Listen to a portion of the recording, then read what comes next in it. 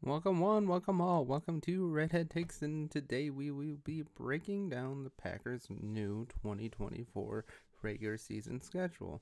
Now, of course, always, the build up to this is borderline ridiculous. I mean, we all love football, I love football, but the amount of pomp and circumstance that goes into building this up is just a bit insane. But we'll go over it nonetheless. There are some interesting matchups for sure.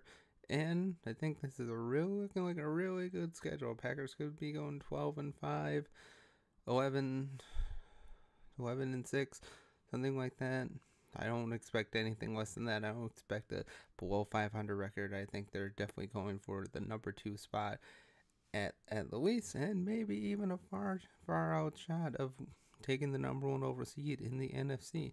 But let's get to it. Let me know what you think down in the comments below. Give it a like, subscribe, all of that, and let's get into it. It's of course the first game of the week, season being it's ostensibly an away game in Brazil against the Eagles, but on the other hand, it is a home game as well because of the number of Packer fans that are in Brazil. By far, the Brazil fans love the Packers more than any other team in the NFL, and it's looking to be a good matchup. I think the Packers ultimately win this game, or at the very, very worst, lose by like a field goal, game-ending field goal, or something like that. I think they match up really well, especially if this defense can come together with the new pieces. They should be able to rattle that offensive line. Sure, the offensive line is still good, but losing Jason Kelce is a impact. I mean, they are going to feel it on that offensive line. No matter what an Eagles fans will tell you, they will be hurt by the loss of Jason Kelce. Next, we have Week 2 versus Indianapolis Colts at home. Now, who knows what Anthony Richardson is going to be this year? We have no idea. We have absolutely no idea how he's going to be. I know everybody in the Colts is probably hyping up like, oh, he's looking better than ever. He's faster. But he's still coming off that shoulder injury, which could be a recurring injury. Just some quarterbacks have, some players have. And especially a running quarterback like him, it's not a matter of when. It's not a matter of what happens, it's a matter of when. He's going to get injured. It's just his play style opens it up to hits that in the pocket quarterbacks would not necessarily take all the time. But I think the Packers win this game. Ultimately, it should be a good game. Colts look better with their new pieces on defense, and well, I think for Indianapolis, their defense, their success depends on the success of Latu, or I forgot his first name, their number 1 pick. He should be really good for them, but the offense is still a little bit of a patchwork just because we don't know what Anthony Richardson is going to be this year. But ultimately, I think the Packers win that game as well. Next one at Tennessee. I would say this is a win. If they lose this game, I would be very upset because the Titans are not going to be very good this year. They had a decent draft, but who knows what their quarterback is going to be this year, the mailman. I mean, their defense is kind of in shambles, but slowly building it back up. No Derrick Henry, although Tajay Spears will be a good running back this year. If you're looking for a sleeper pick for a fantasy running back this year, look for Tajay Spears because he could be a real game changer this year and could be the surprise of the year. I think ultimately they win this game, but it's in Tennessee, so the Packers have had mixed results there over the years, but I think ultimately they win. Next, at home against Minnesota, that is going to be a very closely competitive game. It always is. I will be at that game. Yours truly will be at that game, talking about the game, sending out videos, and it should be very exciting. JJ McCarthy more than likely will be the starting quarterback. I mean, Sam Darnold is ostensibly the number 1 option right now just because JJ McCarthy is a rookie, but you know how a lot of NFL teams are. When they draft their number 1 quarterback, they want him out there as soon as possible. No rest, no learning, no, just learn on the fly. Yeah, just throw your quarterback into the fire, especially with your mediocre offensive line. Let's be honest, Minnesota Vikings fans, your offensive line is not that great. It was middle to the bottom third of the league last year. Still have some pieces on the offensive line, but nothing special.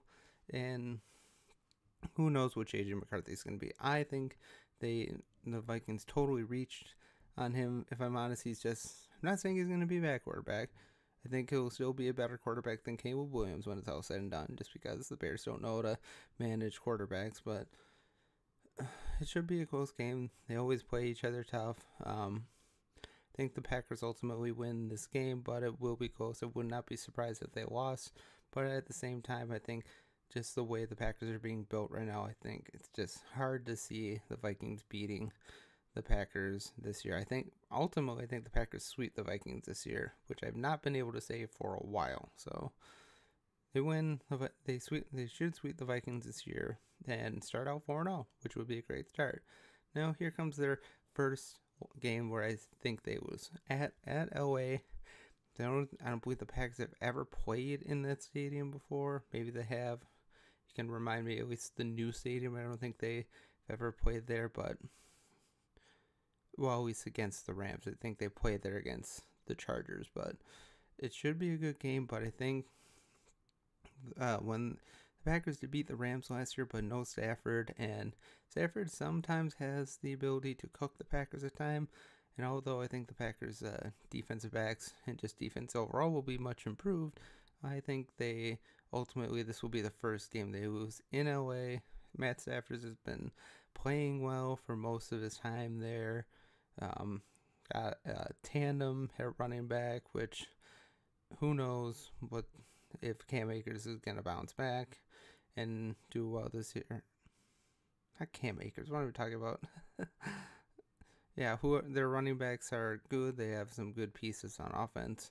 And their defense will have lost a step with the loss of Aaron Donald, but I think they had a good draft nonetheless, and should be a good game. But ultimately, I think the Packers lose in LA. And sorry for the faux pas, Cam Akers. He's not with the Rams anymore. He's with the Vikings still, I believe. But yeah, next is against the Arizona Cardinals. I think they win this one going away. Cardinals are a bad team, bad franchise. Sure, I'm sure people are saying, "Oh, Marvin Harrison will cook the Packers." Like, nope, they won't. I'm sure Jair will lock down Marvin Harrison Jr. and ultimately the Packers win by a pretty comfortable margin. I mean, it's in Green Bay. I don't see them losing to Arizona in Green Bay. I think that would be a huge step back if they ended up losing them.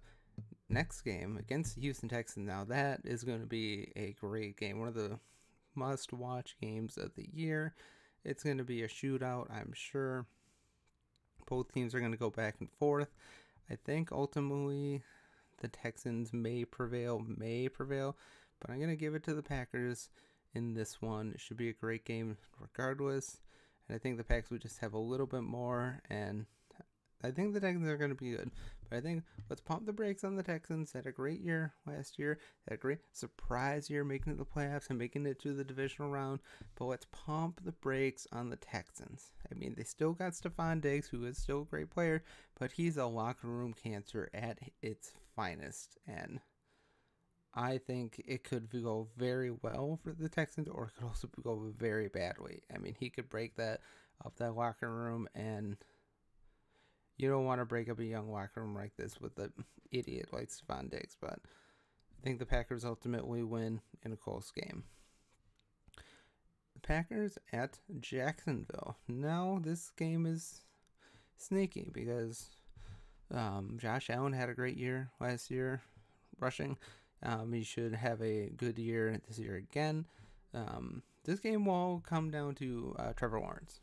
Trevor Lawrence will be the ultimate decider in this game because if he plays like he did last year, Packers will win this game. But if he shows the potential that everybody believes him to have, it'll be a very close game. Plus, it's in Jacksonville and it's in late October, so it shouldn't be as warm as a early September game would be, but it'll still be warmer than most games the Packers will play in this year. And it's going to be a very close game. Frankly, I think the Packers could lose this game. I think they ultimately get the win. But like I said, it all depends on Trevor Lawrence and how he's able to play this year. Because just on a side note, for Jaguars. If Trevor Lawrence does not play well this year, even with the talent they assembled around him, it might be time to question whether he's the guy. Because I think there's already questions going around in some Jaguars fans' heads that is he really the guy? Because, I mean, after the playoff collapse, or, I mean, even after the playoff win they had, it's just, it hasn't gone well for them. That collapse last year was terrible for them, and they need to rebound in a big way this year, and especially with their division getting better, they need to win games, and this is one of those games they should be able to win, but I think the Packers ultimately pull out against the Jacksonville Jaguars. Next, another potential loss. Now, I'm not sure. I think the Lions and the Packers will split the series this year, depending on who wins what. The Lions have won in Green Bay like the last 3 out of the 4 years, so I mean, it could very well be that this is a game that the Lions win and the Packers win in Detroit. I will say for now, or where we're at now, the Lions win this game, and the Packers go into the bye week at, let's see, go into the bye week 7-2, which would be a very good milestone for them if they went into the bye week at 7-2. I think it'll still be a great game, but ultimately, Lions have had the Packers number in Lambeau, so it's a very real possibility the Packers lose in Lambeau. But next we have our bye week, which is nice to see. It's nice to see the Packers have a late bye week for a change. It seems like the past couple of years they've had early bye weeks and had to make their way through lots and lots of injuries, but it won't be different this year. And then the week after the bye week, they start up in Chicago. At Chicago. Again, I think the Packers ultimately sweep the Bears this year as well. Again, for the Bears, it all comes down to the play of Caleb Williams. You know their defense is going to be pretty good. Their offensive line should be a little bit more improved. They have a nice rushing attack. They have lots of wide receivers, as Bear fans will no doubt continue to remind you. Look at our stash of wide receivers. Oh my God, we're just gonna cook everybody. We're just gonna beat everybody so badly this year. Let's pump the brakes on that, Chicago fans. I mean, you have DJ Moore, great wide receiver. Rome Odunze is a good looking wide receiver coming into the league, but again, unproven. And Keenan Allen has been great. He also has a huge injury history, and he's getting older, and eventually he's going to break down. And would it be surprise anybody if with the Bears he finally breaks down, because that's just what the Bears do, break down players because they're just not a well-run organization. I don't know. It could very well be that, but I think the Packers coming out of the bye week swinging, win this game, and go to 8-2. Next week at home against San Francisco. Now it's mid-November, the Sunday before Thanksgiving. It's in Green Bay, so it could be cold and snowy. It could be moderately temperatured. Who knows? It's probably going to be the premier game of the week for most NFL fans. I don't know what's going to happen with the 49ers this year. They're still going to be great. They're still going to be a great team. Their offense is still going to be fantastic, but the defense lost some pieces last year for sure. And with the injuries they have this year and the guys they lost over the offseason, it could be a rebuilding year of sorts for their defense. Not really, more like a retooling year, but 49ers is still going to be great. It's still going to be a great game. I'll give the win to the 49ers for now, just on paper it looks like the 49ers are a better team, so I think the 49ers win this game, and as a result the Packers will be 8-3, which is pretty good so far. 8-3 midway or towards the end of November is a good mark. Next, we have our first of 4 straight primetime games for the Packers, which is weird. I wish they would have spread those out a little bit more, but they're playing Miami. Now, Miami lost a lot of pieces on defense this year. Still have Tua, still have Tyreek, still have Jalen Waddle, still have a good rushing attack, a couple of really good running backs, but their defense is going to fall. And as we know, the Dolphins don't play well in the cold. And the Thanksgiving in Green Bay could very well, like the game before, could be cold. Could be really cold. And Miami does not, as we know, don't play well in the cold. I think the Packers ultimately win this game. They beat them the last time they played, and it was a much less off Packer team. This Packer team will be rolling at this time. I mean, they'll be coming off a loss, playing in Lambeau on Thanksgiving Eve. That place, Lambeau's going to be rocking. They're going to be ready to go. They're going to be ready to beat the brains out of the Miami Dolphins, and the Packers ultimately win. Should be a close game regardless, but I think the Packers win, to be honest. Next, at Detroit.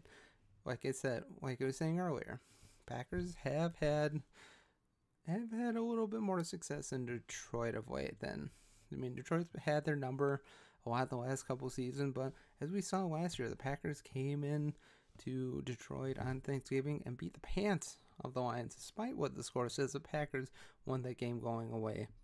They had that game in the bag, but should be a close game again.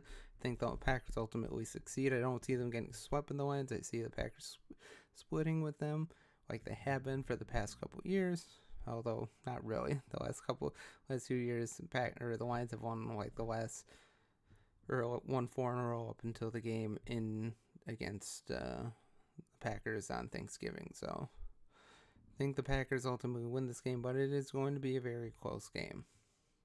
9-3. Next we have the Packers versus the Seattle Seahawks. Now the Seattle Seahawks are going to be an interesting team. I mean, their defense, if you believe all the Seahawks fans, their defense is complete. They're going to be like the Legion of Boom, although I still think they have weaknesses in their secondary. I mean, Tariq Woolen is a good player, but he didn't have the greatest year last year. But Byron Murphy will be great for them in the middle. And the offense, I still think it's a mixed bag. I still don't like Geno. I mean, he had that rebound, but I still don't think he's a great quarterback. He really isn't. And yes, they have all the wide receiving talent in the world, but they still have some malcontents in that team. Henry Walker is a good running back, but had a not so good end of the year last year. Packers win in Seattle, although it wouldn't be surprised me if they try to do Fail Mary 2.0, because Seattle's always looking to screw the Packers, and I hate Seattle. Like my fellow Packer YouTube Tom Grassi, I hate the Seattle Seahawks with a burning passion. I think they're not a great, or I think they're a well-run organization, but I just think they've always had a bunch of scumbags in their team. Like Richard Sherman was a scummy player, but Packers win this game, but it'll be close. Next, at home against New Orleans, the 16th of December should be a great game. Packers, I think, will, I don't know. I think the Packers lose this game. But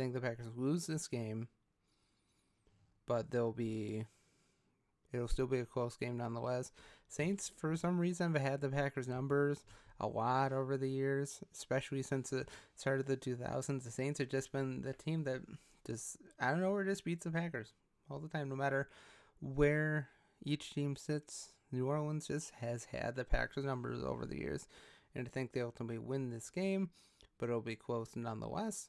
And I would like to think the Packers win, but I don't think they end the season on a 4-0 victory streak. No, I don't think that happens. But next we have at Minnesota, and Packers have kind of had the Vikings number in Minnesota of late, to be honest.